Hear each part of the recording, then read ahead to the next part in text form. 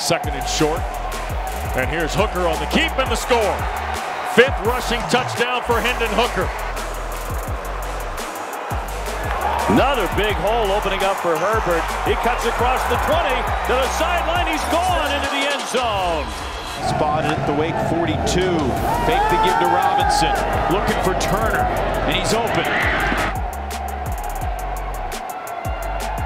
Hook loads for the field and caught. Turner inside the 5. Is there pressure coming? They're going to run it with Herbert. He finds a cutback lane. He's got a first down and more. Still on his feet. Khalil Herbert looking for the pylon. He's got it for the touchdown. Go up. Now watch it cut right. There.